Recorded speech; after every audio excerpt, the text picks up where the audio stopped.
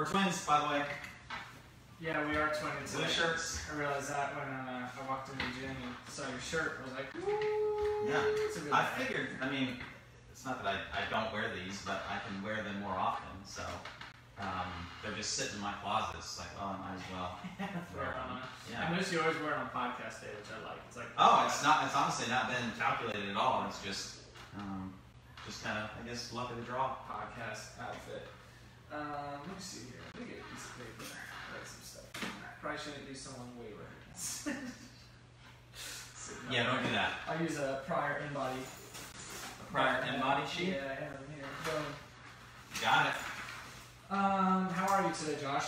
Good. I've stopped sweating profusely.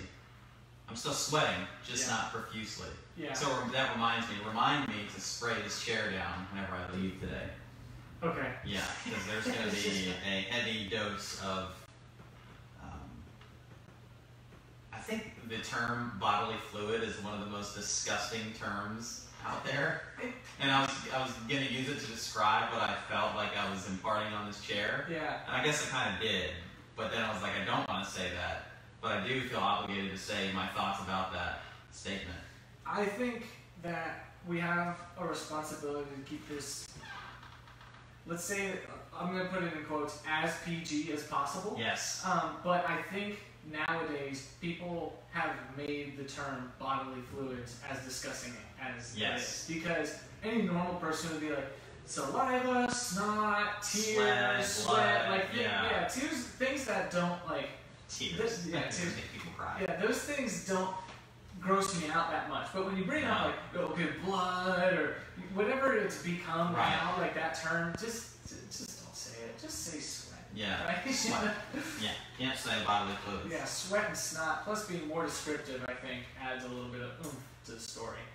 So I'm excited. We got a lot of good questions today. Yeah, man. It looks like we got 4 of them. Yeah. Which means this podcast is going to be 3 hours long. Yeah, strap in. Yeah. We have, since we're going every other week now, we have an hour and give it 5 minutes from last week to make up. So Yeah. double down. No, just kidding. We won't be that long. So upcoming events, we'll cover that first. Okay. Number 1, well, the only one that no, there's 2 actually. Yeah. There's not this Saturday, so not a couple of days from today, but the following Saturday, June 26th, Coach Ed is doing his StrongFit clinic, appropriately subtitled Sandbags and Sleds. A little hint if you're wondering what you're going to be learning that day. No yoke carries and stones. That's right. Sandbags and sleds. Sandbags and Sleds, and that's from 11 a.m. to 1 p.m. I know there's only a handful of spots left, so if you're thinking about jumping into that and you're kind of on the fence, I would recommend just going ahead and getting your spot secured. Yep. And then the other one, I will let you give the details because they're probably more fresh in your mind about what Coach Steph is doing. Yeah, so on Saturday, July 10th, from 11 a.m. to 1 p.m. again, Coach Steph is hosting a nutrition clinic. And so the subject or the topic of this one is Meal Prep 101. And so come and spend 2 hours learning about meal prepping and how, of course, like how to do it and what it's used for. But I think more importantly is in the clinic, I'm guessing you're going to talk about how it can be applicable towards you and your goals. So like, Correct. Is meal prepping right for you? It most likely is. I don't think there's a single person that it doesn't work well for in some way, shape, or form. But how can you apply it for yourself and your goals to kind of help you live your life and reach your goals a little bit better. So the tagline I've kind of been saying in class is there isn't really a single person or anybody in particular, like individual person or archetype of person that doesn't benefit from meal prepping in some way. So I feel like the Meal Prep 101 is the perfect nutrition clinic to kind of host and have, to kind of bring people in and teach them about that. So that's on Saturday, July 10th, 11 a.m. to 1 p.m. Yeah, if you've got more specific questions, I would definitely reach out to Steph for information on that. But just knowing kind of the background, watching her put it together, I know that there's going to be plenty of takeaways that will help you personalize meal prep or planning for your specific lifestyle, your family, and what works best for you. So yeah, I think it is highly beneficial for anybody. Yeah, for sure. If you are a human that eats, you will benefit from this. What if you are on the juice diet and you just do juices? You probably need to learn how to eat and chew your food, so you should come. You got a really weak jaw. Yes. Okay, so we got 4 of them. We got 4 listener questions today. We did this a few episodes ago, and I like this. Listen, I kind of want to recap all of them. Yep. And then like ahead of time. Yeah. And then we'll just hop into it. Okay. So we have 4 listener questions. Number 1 is this kind of a 2-part question. Why did my wrist hurt when I front squat? Following that up with how can I make my front rack better? So talking about a little bit of mobility stuff there in terms of movement. Number 2 is how quickly can a person lose muscle? This is something that Hunter asked you. And of course he said it depends. So of course we'll get into that. I think that people should come to expect that answer.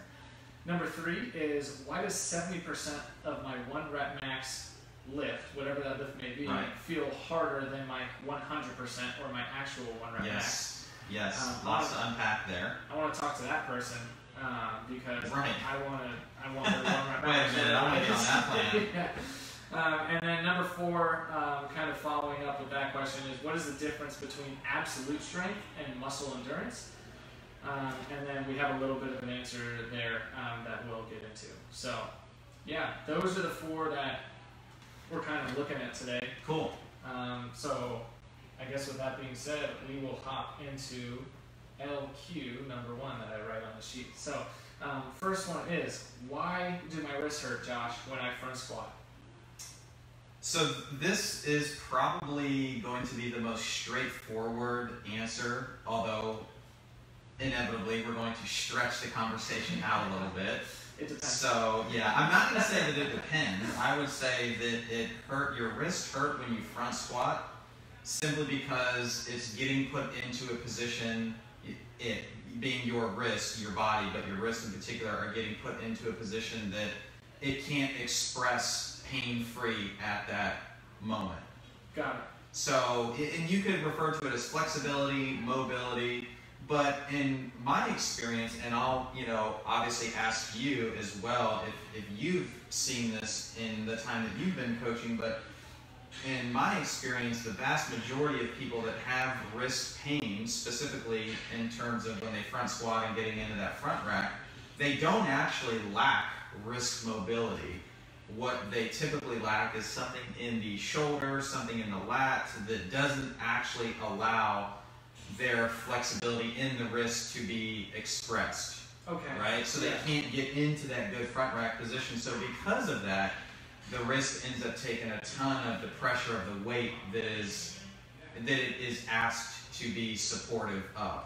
Does that make sense? The words that I kind of jumbled together there at the end? Yeah. So the easiest way to think of it is like, why do my wrists hurt? Because there's too much pressure for them to not hurt, right? And you could say, oh, well, they're not strong enough. Well, strong enough relative to who? So Rob Rivera's wrists are going to be way stronger than my wrist just on like a pounds per square inch, very thinly veiled look at it, right? Right. However, you could potentially make the argument that I could support more weight comfortably in the front rack than Rob could. Yes. Potentially, right? Potentially. Now, like if I'm just simply not strong enough to hold the weight into the front rack, well, that's another, conversation for another day. But when it comes to say, let's both load up 100 kilos into the front rack, and who can hold it there and not have any pain in the front rack, it actually might be me, even though, quote unquote, his wrists are stronger. Because, and I'm just picking him just because he and I have had worked on this for a really long time, specifically with his front rack, but he just might not be able to get into a position, so his wrists are bearing the brunt of that, and that just hurts. There's just pain there. So, like you said, a common fix I'll go to is when somebody's front squatting, and say it's really, really painful, and we might set them up with like a back squat or something instead, but in between their back squat sets, I might have them do some sort of wrist mobility in between. Yeah. So if normally the tell that I see is if that's difficult for them, or right, it's apparent they don't have that kind of mobility, that could be the issue. But you're saying that, hey, like if they have the mobility, it could be like your lat or your tricep is so tight that now your wrist can't express the mobility that it has to hit that position. Interesting. Yeah.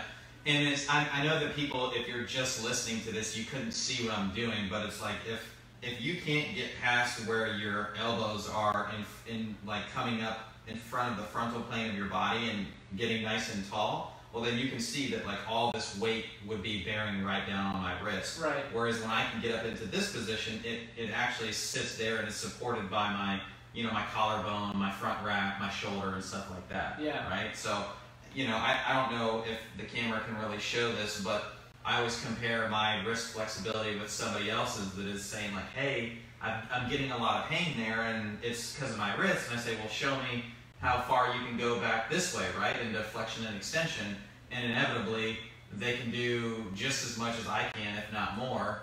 And they're like, huh, well then what's going on? I'm like, okay, well let's try to get into the front rack. Oh, well, okay, that's really what's going on. So, well, the segues right into the second part of this question is how can you make the front rack better? So, like, how can you capitalize on everything that you just said? Yeah. So, going back to your point, which I think is, I'm not dismissing at all, I think it's super valid. There are individuals that their wrists just don't get a lot of flexion and extension throughout the day. So, doing some wrist stretching, if you know you're going to be put into maybe a little bit more more positions than you're not normally in an everyday scenario, definitely spend some time doing those wrist stretches that you were talking about. Yeah. The other area is lengthening, you know, the lat out a little bit. So doing some of the front rack stretches that we do where you're leaning up against the upright, you know, with the tricep kind of sitting against the upright and really stretching that lat out a little bit, because if it's tight, it's just simply not going to relax enough, you know, to allow you to get into that good front rack. So that would be another. Kind of along with that, when you do that specific stretch, you are actually going to get into stretching the tricep out a little bit as well. So that's another one. And then just everything up here from like your scalenes in your neck into your traps and the anterior part of your shoulder. So spending time, whether it's a lacrosse ball like you have us do a lot at the 4 class, if it is, you know, getting into a foam roller or something like that, just opening that area up so that it can actually get into a good position to improve that front rack. That's crazy talk. Massage my neck so that my wrist feels better?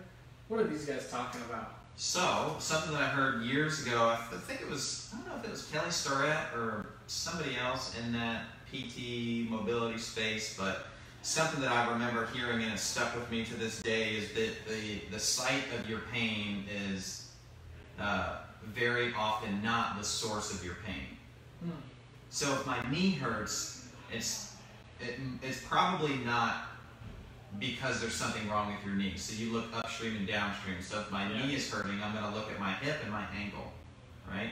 If my hip is hurting, I'm going to look at my knee and my, you know, thoracic spine or my lumbar spine or something like that. Okay. So the site of pain is not necessarily the source of your pain. I'm not saying that it's not. Like if you twist your knee and you shred your ACL, you're not looking at your hip. Yeah. Right? So just, I want to toss it out there. Also, I want to toss out, we're not physios, so. Yeah, we should probably throw that in there. A long time ago, I was bringing someone in through Foundations. They were coming into the group class, and they said, you know, I've seen CrossFit and CrossFitters on TV for so long, and even my friends that do it, you know, I've always noticed how big your guys' traps are, you know, just you talking about getting a lacrosse ball and massaging like the trap in the neck made me remember this, that it kind of made me realize after he had said that, I was like, yeah, and so we had a conversation, like we do a lot of things like kettlebell swings, we do a lot of like pulling off of the floor. At the time we were doing a lot of like power snatches, power cleans, stuff like that, to where your traps are so engaged, overhead stuff. So it makes sense that our traps would be so big, but what kind of comes along with that is, and I call it the bad stuff, but like the bad stuff that comes along with that is like, okay, that's going to be tighter, right? So we are doing a lot of pulling. Even today, dumbbell snatches and then some kettlebell swings, and then we might go overhead and we'll do some pushing tomorrow, right? So we're using a lot of like trap and upper back involvement. Not to kind of single out the trap, but it's kind of said that for any body part, if your knee is bugging you, and this goes back to a conversation you and I were having before class, if you're not spending the time doing the pre and post workout kind of stuff that you need to be able to express what you want to, it could end up having the wrist pain in the front rack. You could end up having a knee pain while you run because your hips aren't set or your trap isn't set. So I never realized, and I've been coaching for a couple of years at this point, how much a certain body part is being used until it's kind of pointed out to you. And so it's kind of cool to hear that and use that and apply that to further programming or coaching or whatever. Yeah. So the other thing that I will add, and it just popped into my mind that I wanted to make sure that we said about this is you have to actually do the movement right. Yeah. So if your mechanics are bad, like just the sheer mechanics of getting into a front rack, like if you are full like death gripping the bar trying to get it into the front rack, that's not going to work because you're so tight your wrist is not actually able to flex or extend. So right. If you can't open your hand up, because if you do, the bar goes forward, well guess what? That's not because of your wrist, that's because everything else is tight and doesn't allow your shoulder to flex the way that it should. Yeah. So it comes down to mechanics really playing a big role too, which if you can't express the mechanics correctly, then probably go back and look at do you have the requisite flexibility and control in that range of motion? Yeah. Cool. Well, that's a good question. I've actually been, we have front squats in this block, so we've been getting that one quite a bit, so it's cool to take some time. Yeah. All right, let's move on to number 2, because you and Hunter were talking about this. Actually, it was not me. This was a question that was submitted by one of the other coaches, so he didn't actually ask me. I know I just copied and pasted. Oh. Sorry. Okay, no, that's cool. But I'm glad. I hope Hunter's listening to the podcast. I hope he listens to this to get his answer. But how quickly can a person lose muscle? Well, I do like that this coach, I think it was Stephanie actually that he was talking to about this, if I'm remembering correctly, but I do like that she gave the typical answer that nobody wants to hear, but is that it depends. Going a little bit further, what I would say, because I've experienced this, and I think everybody, especially guys, the younger that you are, especially like when you're first coming into your teens and through high school and early college years, you think about putting muscle on. So I think we've all experienced this, is you probably lose muscle faster than you would like to. Yeah. Right? So how quickly can a person lose muscle? No, it's not going to happen overnight.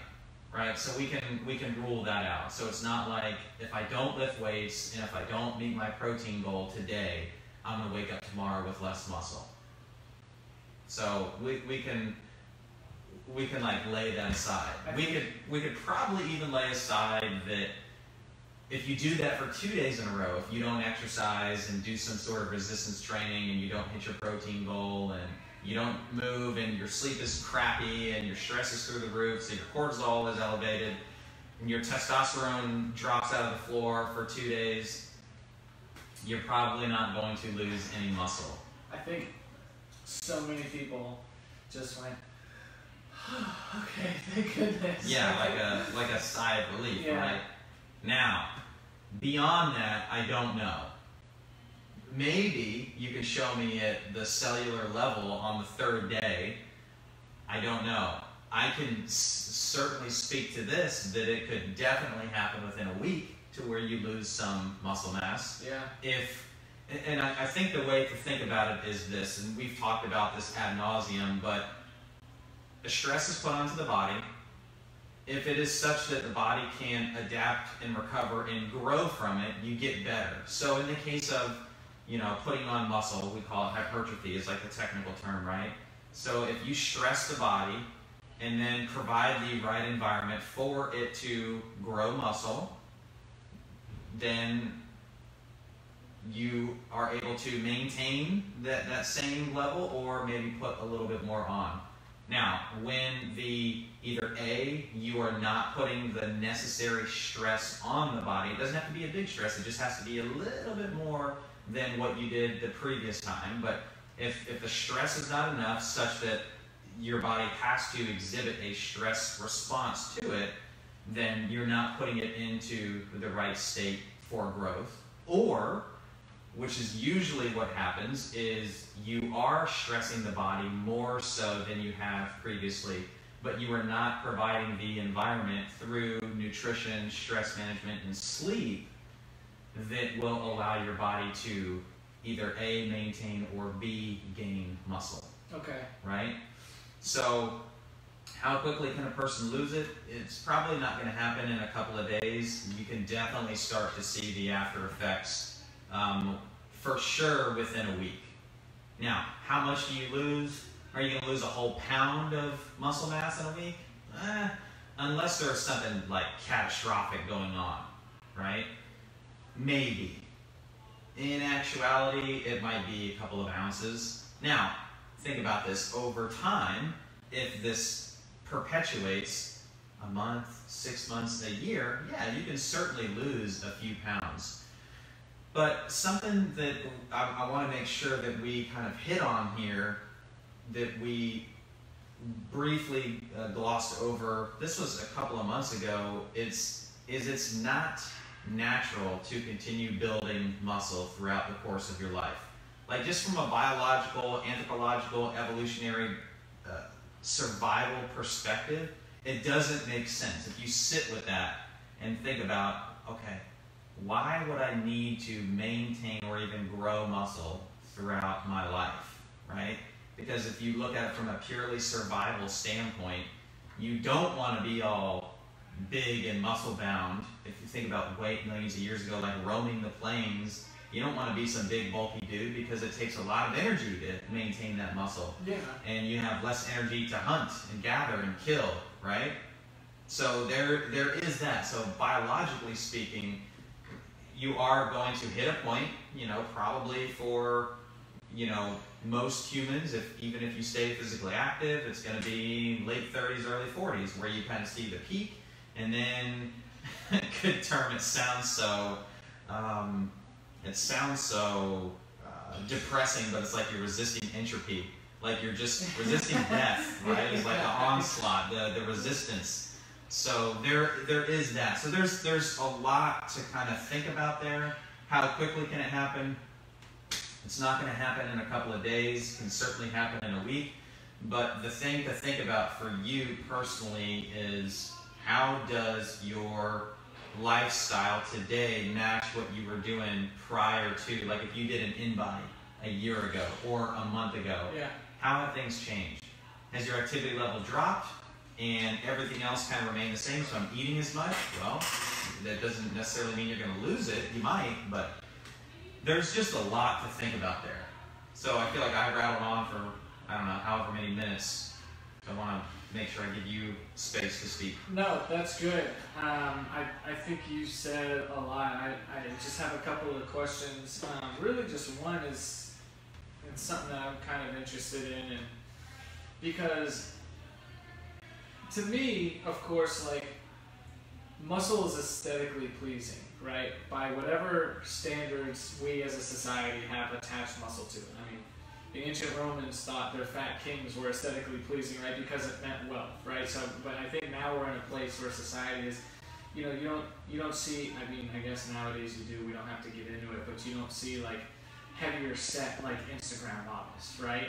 Or Instagram like influencers, right? You see all the fit people, but I realize that that is totally incorrect, and that you do have the people like that. That's another conversation that I think a lot of people and I would disagree on. Anyway, right. That's all right. That's all right. Hey, I got opinions, man. Yeah.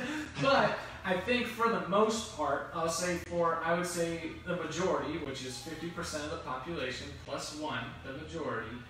I like that. That's a great way to okay, yes. I've never heard it expressed that way, but that's actually really good. Yeah. Yes. The majority doesn't mean 99%. No. It's 50% plus 1. And people need to remember that. No, I'm going to go off on a rant real quick. People need to remember yes, so why did I get that in there? People need to remember that when, like we always say on here, for the most part, this is what happens physiologically and biologically. And you always say, there's that one person, oh, I'm a special snowflake. Then I'm gonna, oh, I know a person that did this. I know a person that did that. If you have 1,000 people, 501 of them is considered the majority. Yes. Right? If you have an election, we won't get into the election, but like it just got canceled. Yeah, right. Yeah, if it just got canceled, and 501 people vote for Josh, and 499 vote for me, the majority voted for Josh, right? So yes, you might know 499 people, okay? So remember, the majority of people think that muscle, I think nowadays, is aesthetically pleasing. I get that. I'm concerned with strength, right? So the application of that muscle, I guess, is what you could call strength. I don't know if that's how you define it, but theoretically, the more muscle you have, the more strength you're going to have, and we'll get into that with muscle endurance. But what happens to strength? How quickly can a person lose strength? I would say maybe in correlation with that muscle, or as opposed to that muscle. Is it similar? Like after a couple of days, you know, you might have an Olympic weightlifter deload before a meet, and they'll come back and they might be stronger on that Saturday they lift than they were on that Wednesday or Thursday because their body's fresh. But what about the following Wednesday? If they were to rest totally for a week, what's happening to strength in that time that they're theoretically losing muscle on that cellular level? Yeah, that's a really great one. And sorry it took so long to ask it. I went off on a few tangents. No, that was really good. I'm glad somebody did today. So, again, it depends. So if you are somebody who is naturally, relatively speaking, like if you just take a broad swipe of the population and across a body of averages for strength testing, if you're just somebody who's, and you know if this is you, like you've just naturally been super strong all your life, like I have no doubt that Rob Rivera has always been a strong guy, right? Now, if he just looks at himself, strength today versus strength 2 years ago, it might be a little bit, I think discouraging could be the word, right? Because he's kind of rehabbing some things, but he's still a strong guy. Like I have no doubt that he could probably still deadlift more than I can, right? So if you are somebody who skews towards that just raw, primal strength, chances are that you are not going to see as a percentage of your overall absolute strength as big or aggressive or quickly of a drop-off in that strength. Could it happen? Yeah. But in general, let's just say the majority, so 50% plus 1, it's not going to happen. If you are, again, to take it back to like adolescent boys and then teenagers and you know college-age guys, they would say hard gainers. So if you were somebody that just, you had to put in a ton of reps to express and develop some strength. Right. If you don't keep that stress put onto your body to where, again, you don't have to overdo it, but like it's, to your point, you're not going from 50 to 100, you're going 50 plus 1, and then 51 plus 1, and then 52 plus. So if you're not doing that constantly, you're going to see a pretty rapid degradation of your strength. And it could happen within a couple of weeks. Like 2 weeks, you could see 10-15% drop in your specific strength numbers, right? So now, something else that I want to point out is that while it kind of can make sense in somebody's head that, you know, more muscle equates to more strength, it does, but at a very low level. So you do need a certain base level of muscle, like actual muscle fiber, to develop strength. However, once you pass that, that is actually not the case. And the easiest way to point this out is you look at the outliers. Take the most muscular guys, they are not the strongest guys. And the strongest guys are not the most muscular guys. And we're talking specifically about the bodybuilders because they have the most muscular mass, muscle mass of anybody else on the planet. And the strongest guys, the ones that are setting powerlifting records, it's not to say that they're not muscular, but they're nowhere near as muscularly as dense as a bodybuilder. And yet, they are significantly stronger, unless you're talking about the one outlier bodybuilder who is also a powerlifter in his prime, Ronnie Coleman. So we're, again, outliers within outliers, right? But if you just take a look at the biggest dudes from a muscular, and females to that point, from that perspective, and the strongest, they are not the same people. Lightweight, baby. So, and I remember seeing this play out in the Olympic weightlifting world years ago. Two guys, one, his name is Spencer Arnold, and another guy, his name was Caleb, oh man, I cannot remember his last name. But anyways, they were both at the time looking, or going to compete at like nationals, like one of the national weightlifting meets. They're both in the, I think, the 77 kilo class at the time. And Spencer is built very much like me. So he's tall, he's thin, and Caleb looks like, I mean, he is about 8 inches shorter. And he looks just like a little ball of muscle. But they were fighting for the podium position at nationals. Caleb Williams? Caleb Williams, there you go, yeah.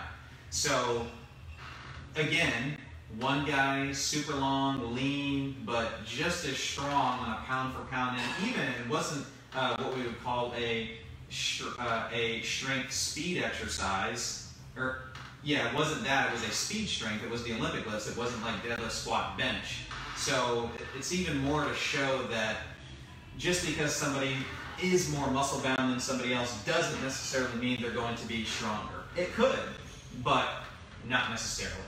I remember this one time we were at an Olympic weightlifting meet, and it was at a high school gymnasium, and you know, the place is full of people, and there was somebody there that wasn't lifting, or maybe he was over the weekend, but you pointed at him, you said, do you know who that is? And I didn't know who it was, I didn't know his name, and you said pound for pound, and he was I feel like the term little guy is a little bit more demeaning, but it's like he was a shorter dude. He was not, I mean, he was of course built, he was a weightlifter, but he didn't look like some of the people that were lifting there, you know? And you said pound for pound, he is probably the strongest dude in here right now. Yeah, I think it was Harrison Morris maybe or something maybe, like that. yeah. But you're longer hair. I think I know who you're talking about. Maybe, yeah. But you're like pound for pound, that is the strongest dude in here. And I think that goes into the conversation regarding strength as well. But it just shows you that, like, yeah, it's about much more than just having a lot of muscle to be strong. Does the muscle help? Yeah, absolutely. Yeah. But is it all about that? No. Yeah.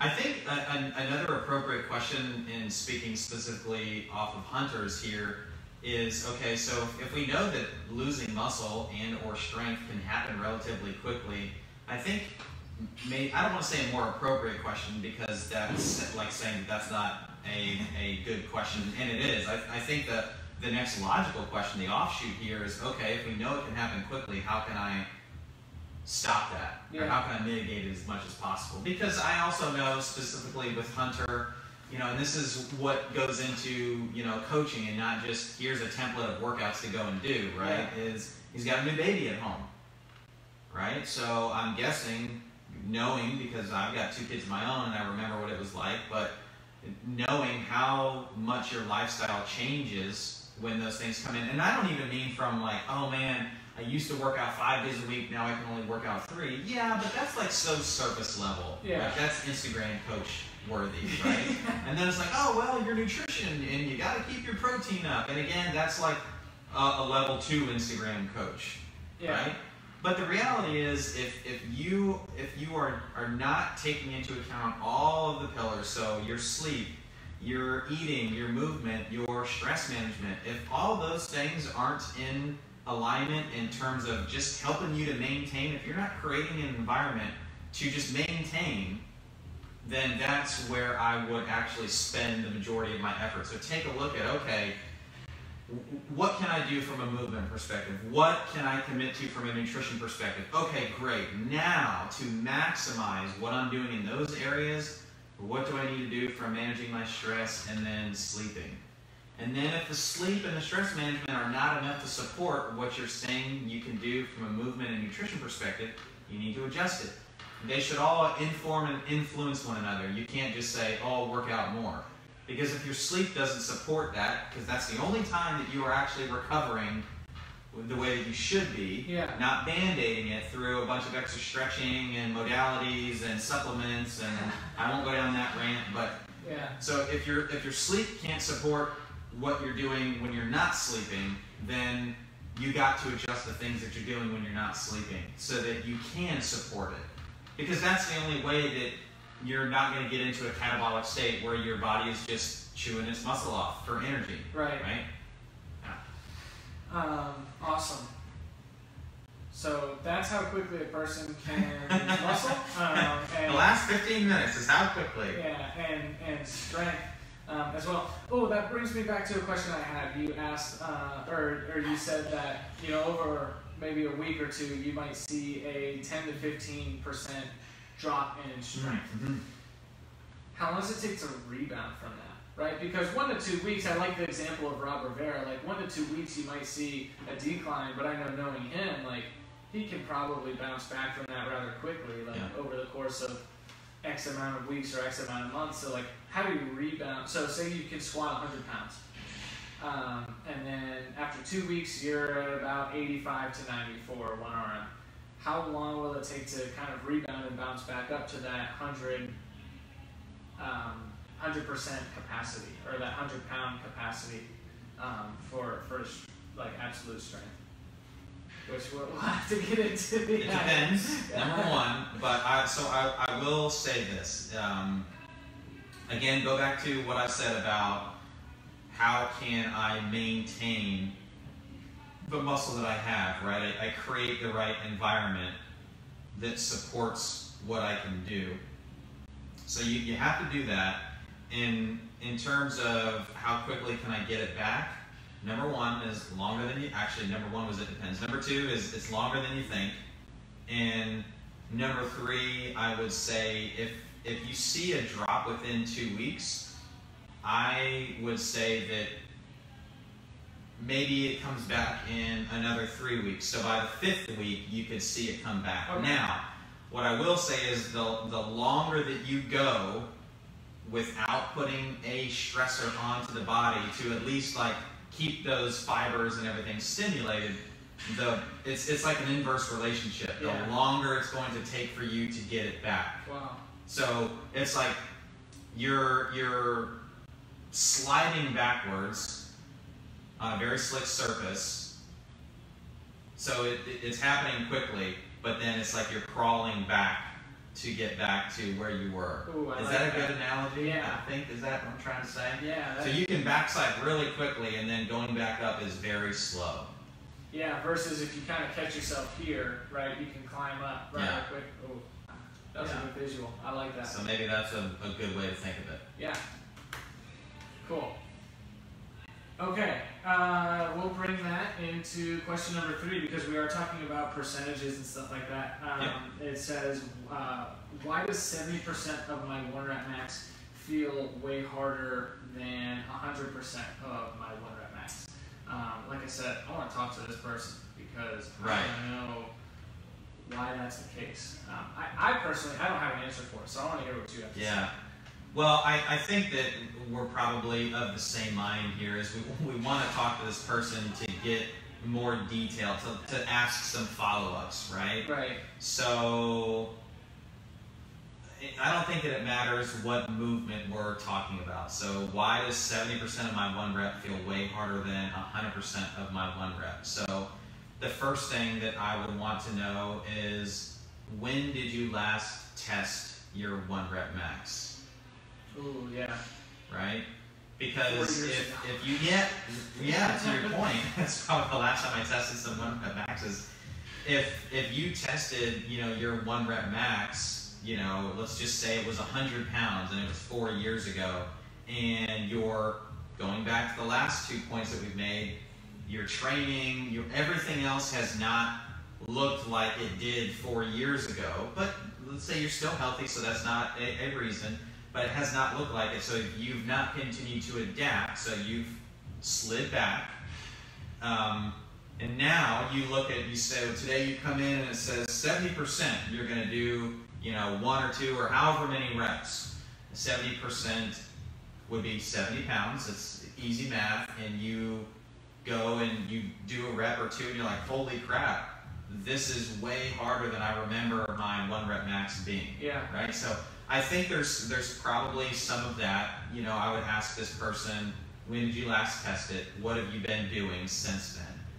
I'm not trying to make an assumption, but I would make a educated guess that that's probably some of what's going on here. Is they're looking at a 1 rep from months, years ago, and thinking that they still have the same level of strength in that movement that they did years ago. So they're like, well, I could do 100, I should be able to do 70. Yeah, but if you haven't been supportive of that adaptation, then all bets are off because of what we know about strength and muscle mass loss. Right. Right?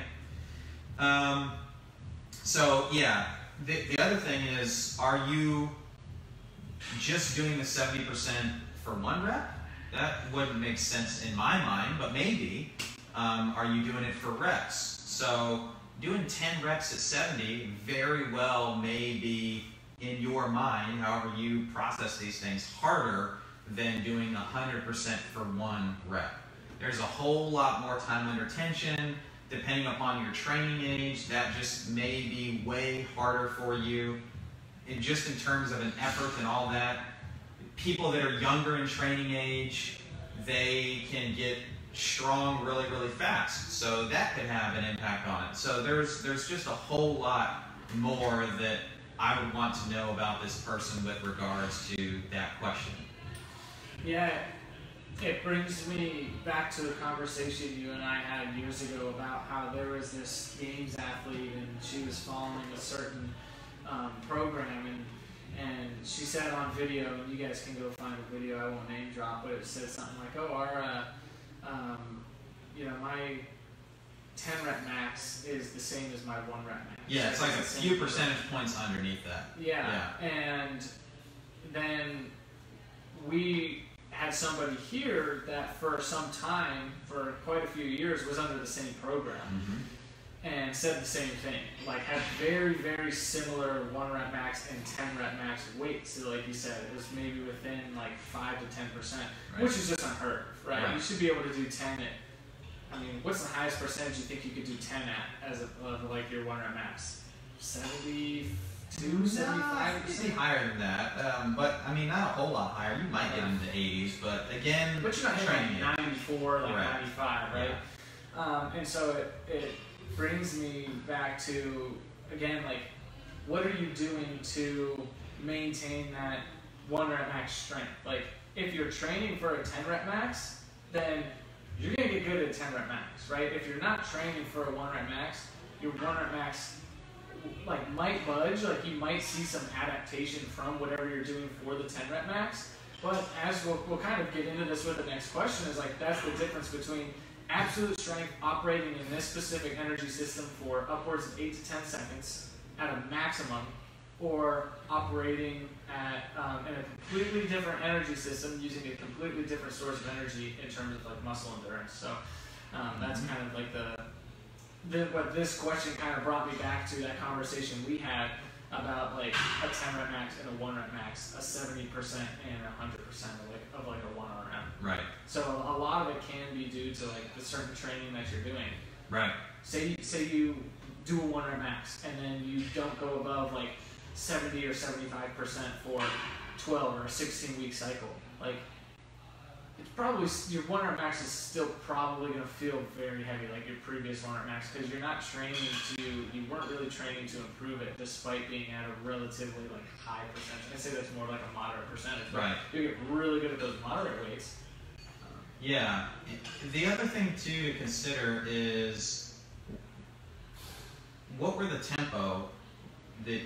tempo that you were using for these reps? Yeah. And again, I said, how many reps were you doing? But also within that is the tempo. And I'm thinking about what you were asking me during the front squats today, is what was harder, because I was doing the 5 sets of 8 with no tempo, it was just at my own, versus the 7 sets of 5. Was it 7 sets of 5 last week? So 7 sets of 5 where you were 2 seconds down, 1 second pause, quick up, so let's just call it a second, and then another second before you start, or before you initiate the next movement.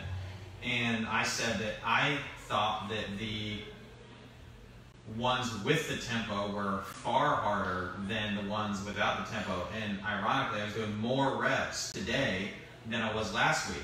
Yeah. But again, I think of this from a time under tension standpoint. So last week, when I was doing the tempo, 5 seconds per repetition times 5 reps is 25 seconds where I am under tension. Today, each rep took approximately 2 seconds, 16 seconds. So even though it was more reps, time under tension was 9 seconds less. So more than 50% less time under tension today than last week. Yeah. So there's that to kind of consider too. Very cool. Yeah. So all that to say, there's a lot more detail that we need from that. Yeah. But good question.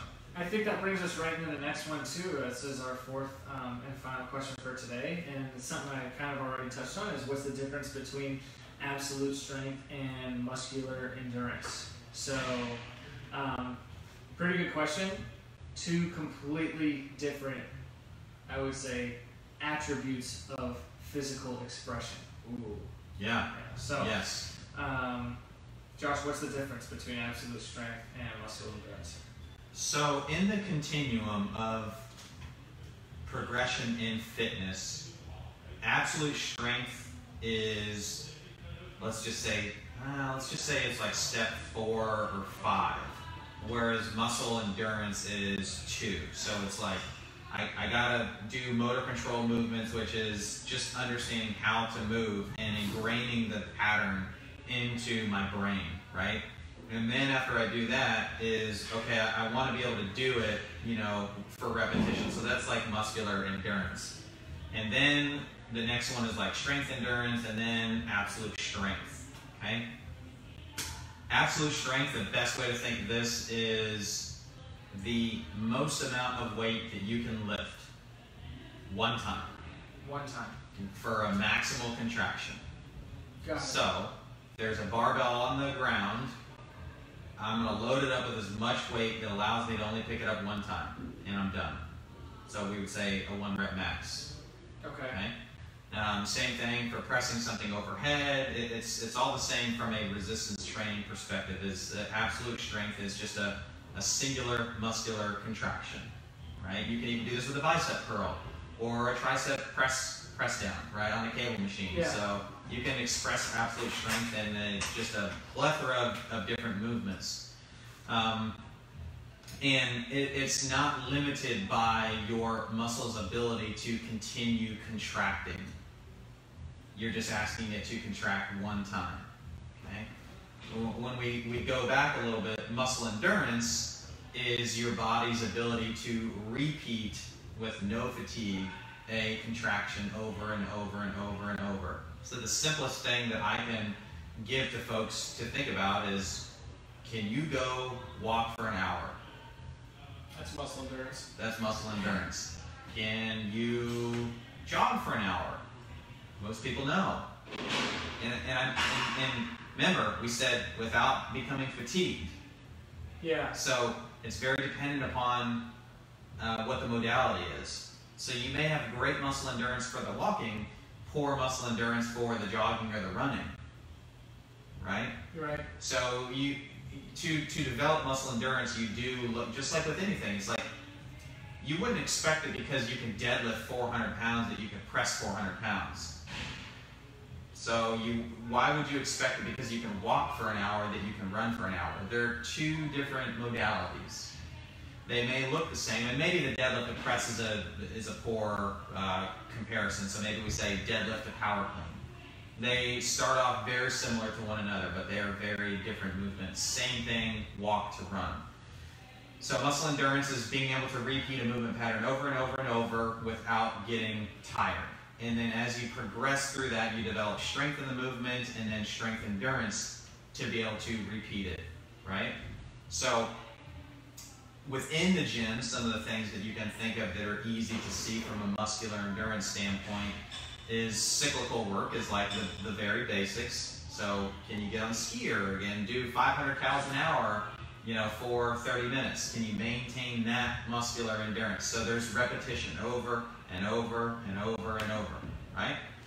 So that's the difference, is like you're asking in muscle endurance to repeat a contraction without fatigue for a specified amount of time. Absolute strength, there's a heavy thing. I lift heavy thing one time.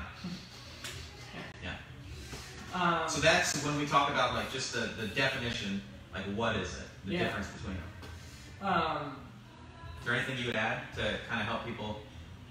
No, that's good. And I like the example you used, because in my head I always think muscle endurance, and it goes back to when I was in school 2.5-3 years ago, when we were learning about this. I kind of just gave that ballpark. I don't remember when we learned about it, but strength is, there are typical guidelines through research that we've discovered as a species, that you can stick to these guidelines and you're going to improve absolute strength. And then there are certain guidelines, and by guidelines I mean like sets, reps, tempo, rest, and load, that you can stick to that's going to improve your muscular endurance. And I like that you, instead of like relating it to sets and reps, like I guess you could break a walk or a jog down to that, right? So, but that's what muscle endurance is like, are you able to walk for an hour without being fatigued, without being like, ooh, okay, I gotta sit down and rest, right? That means your muscles can endure, right? You have the endurance in those muscles. But I guess just to kind of add it and break it down is like, think absolute strength, like you said, pick heavy weight up one time. Mm-hmm. You're training at 80 to 85+% of your max. You're doing between 1 and 3 reps, and you're resting for 3 or 4 minutes between your set, right? Like that is very, that's what you're doing. Muscle endurance is you're anywhere from, like you're at a much lower percentage, you're at a very light weight, you're doing 3 to 5 sets of 12 to 15 plus reps with 30 seconds of rest, right? So if you can kind of like get those numbers, like if you're a numbers person and all those made sense in your head, just listening to that, you know that those are 2 completely different stimuli that you're going to be feeling doing either. And one, the former is going to be developing absolute strength. The latter is going to aid in muscular endurance. Relating it back to what you said for a jog, right? Say you're doing like a tempo run, like 3 minutes of hard running, 1 minute of resting. Or just say like you're going for an hour worth of a jog or a walk. Like you're doing 1 rep every third of a second, right, for an hour. Yeah. Like that's like, so your rest is a third of a second between, or less than that, because if you're running at 180 beats per minute, like you're always like, there is that little intra-workout rest period, but it's a third of a second, right? Because while you're minimal. Yeah, while you're waiting for the next step to take place, like that's another way to think about it. So very little rest, very high repetition, very low weight. Yes. There's a note in there: strength progresses disproportionately to muscular endurance. Yeah. So I did clarify this. They were asking, do the 2 progress differently? So meaning, is it easier to gain absolute strength than it is to gain muscle endurance? And it depends. That should be the name of the podcast. It depends. It depends. Let's just put it this way. It depends upon your genetic makeup. Again, going back to using Rob as the example. Yeah. He's going to gain absolute strength pretty quickly relative to gaining muscle endurance, right? Right. If you are, there are no powerlifters that look like they run marathons. Nope. And there are no marathoners who look like they can deadlift 400 pounds. Nope. Right? So a marathoner, just by their genetics, are going to be, and I always get them confused, like the type 1, type 2 fibers or whatever. I think it's type 1 that are very muscle endurance like favorable, right? So they are going to be very high in those muscle fibers that favor being an enduring individual. So, and that's just something they're born with. Like it's not like you can go and get like type 1 implants if you want to get better at like running, right? Like give me those calves implants like Jay Scott asked. No, I'm just kidding. But that's just something you're born with. Correct. So if you are somebody like that, muscle endurance is going to come easier to you. But it's also within just because this is very specific to like the working out in the gym fitness population. Think of all the different exercises that in your head that you can think off the top of your head, and then multiply it by like 100-fold, because that's probably how many that you could come up with if you really sat down and thought about it. Yeah. They're all going to have different rates of adaptation, and I know people don't like to hear that because it's like, oh well, my front squat progressed at this rate, so my overhead squat should, or my deadlift should, or I'm good at this running, so like I should be able to translate that to the assault bike or the ski. And it's like, no, everything is different. Yeah. And one of the beautiful things that CrossFit did give is this whole mixing of modalities together. But one of the problems is that when people come over from a strength and conditioning background, is they will use some of the same templates that you use in endurance training and think that that is how you're going to get better at mixed modal training. And it doesn't translate, because endurance training is single modality. They're super dialed in at how to get great at cycling for the Tour de France, because you know what they work on? Cycling. Yeah. They don't mix cycling with handstands, with deadlifts, with box jumps and pull-ups. They freaking ride their bikes. Now I know someone out there's like, yeah, but they cross-train and they do strength training. Just no, you don't know what you're talking about. I'm not saying that they don't do that, but as a percentage of what they're doing, it might as well be nothing. They're great at cycling because they cycle all the time. Right. And that's what it takes, right? So you can't just think that, because for me, pull-ups, I can do pull-ups for days, big sets of pull-ups. Like, I think my max set might be somewhere in the mid to high 50s. Wow. Nowhere near that on push-ups. I just cannot do them. From a muscular endurance perspective, my pull-ups are far better than my push-ups are. But that doesn't mean that I look at, I'm not going to be able to do this because my push-ups. It's just, no, this is just a different thing, Yeah. You have to silo those things, and I know that's hard because then it goes back to the it depends answer, and that's why we say sit with the coach and talk about it, because if you can want to improve 50 things, but we need to get down to let's focus on this one thing first. Let's measure where you are, and then we can work forward. A lot of it can come down to energy systems training too, and that's something that we were talking about a little bit in the last question. We touched on very briefly, but I remember there was this like famous video of Chris Hinshaw, and if you guys don't know Chris Hinshaw, he was like I don't know if he's still with them, but he was like the CrossFit endurance coach.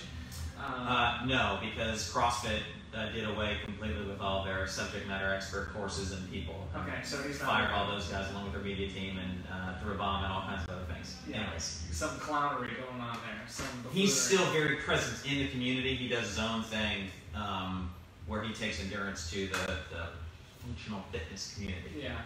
Yeah. Sorry, go ahead. No, that's good. He said in a video once that he was talking about Rich Froning, and he said, I could have Rich Froning test his back squat and then put him on a running program for X amount of time, a 6-week running program, and at the end of the 6 weeks, he would test his back squat and he would get better. Like, you'd see an increase in his back squat.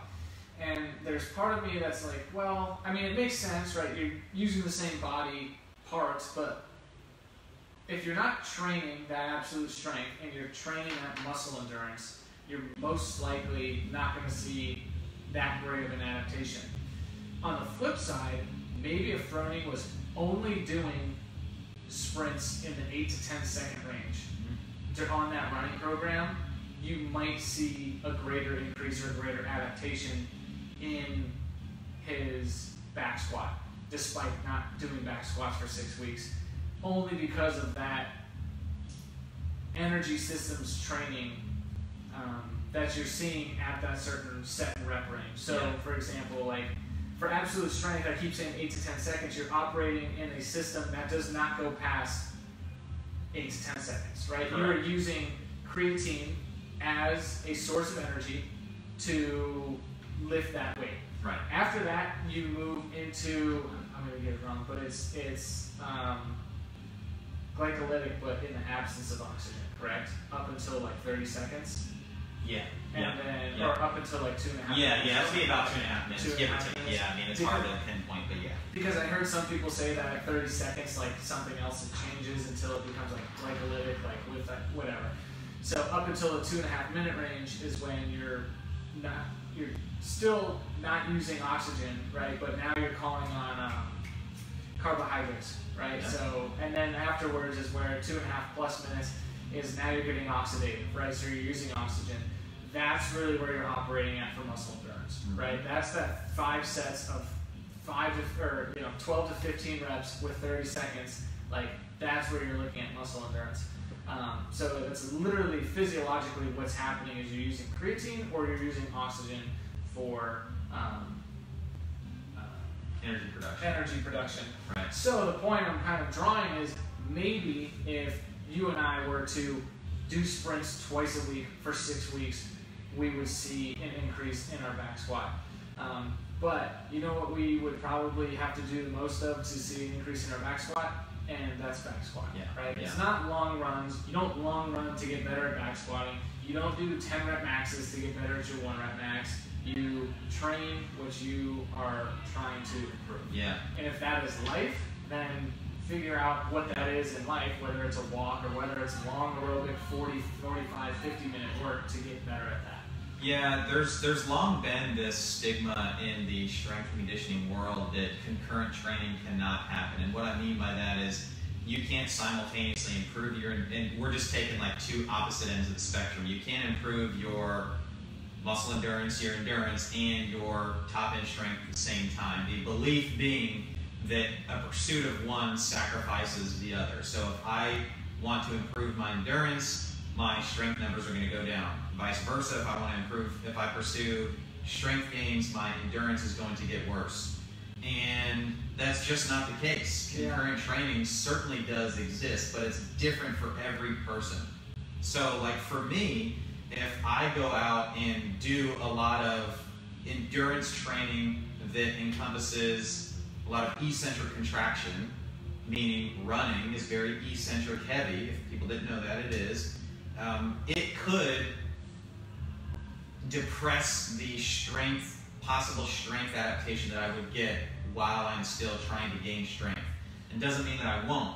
However, to your point, if you want the maximal adaptation in something, then you need to have that singular focus. Like, could a Tour de France cyclist get good at cycling if they added some sort of strength training? Yeah, they might see some adaptation, but not as much as if they just solely focus on their cycling. Right. Right? So, concurrent training, yeah, that's what we do all the time. But understanding that we're not building powerlifters, we're not building endurance people. Really, we're not building athletes of any kind. We're just developing humans in order to function in their day-to-day more than anything. Point to kind of maybe send people away with on this is that, and I had no idea that I was going to go here, but just some food for thought. You were talking about the different energy systems, and it's worth mentioning that it's not like one energy system comes on and then it shuts off and then the next one comes on. Like they're all on, and I know you know that, but just for people listening, we know that. And they're all on at all times. It's just what is the dominant energy source at the time, depending upon what you were doing at that moment. So the CP system, the creatine phosphate system that you were talking about is like the high power, I'm doing a strength movement, I'm doing a power clean or something like that. And then the other side of the spectrum is the very oxidative. That's where, you know, the reason that steady state, low intensity cardio has been out there for so long is that actually is when you are burning fat to do that, like in the presence of oxygen. That is what's happening. Yeah. The funny part though is most of us, if you come from a CrossFit, high intensity type background, and you sit in that middle zone all the time, to your point, what was it that is fueling that is carbohydrate. Carbohydrate. What's another word for carbohydrate? What is a carbohydrate? The devil. It is a sugar, right? So, just tossing this out there. All the things that we know about sugar, how sustainable do you think, or how healthy do you think it is to do training that as time progresses and you progress in that, that you are doing something that necessitates an increase in sugar consumption to adapt over time? What do you think your body's going to crave after it? Yeah, what do you need to actually maintain that exercise? Sugar. Yeah. So just some food for thought. You know, no pun intended. Yeah. So to recap, we talked about the differences for a while, and they progress differently based upon your internals, right? Yeah. Like if you're just a naturally raw, strong person, that's going to adapt quicker than the marathon runner, and vice versa. Right. But dependent upon within your body, because everybody's an individual uniquely, within your body, you're going to see differences. So while the marathoner may be very good at the running, you can't expect the similar adaptation period of time when they get on the skier or the rower. Yeah. So, yeah. That's good stuff, man. I really hope that we get some questions branching off of that, because there's so much that we can cover in terms of like the genetics and like fibers and how to develop. Like, I love all that stuff, the physiology stuff. So, yeah, send us your questions after listening to this, because I'm sure a lot of you guys will have some of you dedicated listeners. So that's right. Let us know. Cool. That's all I got. That's it for today. What's today? Today's the 16th. All right. What episode number? Episode number 79. Ooh. So 2 weeks is the 30th. That'll be episode number 80. All right. 80. Adios. I'm gonna spread this chair off with the bodily fluids. Yeah. As always, guys, if you're listening on iTunes, leave a 5-star written review. It really helps us out to get the podcast heard.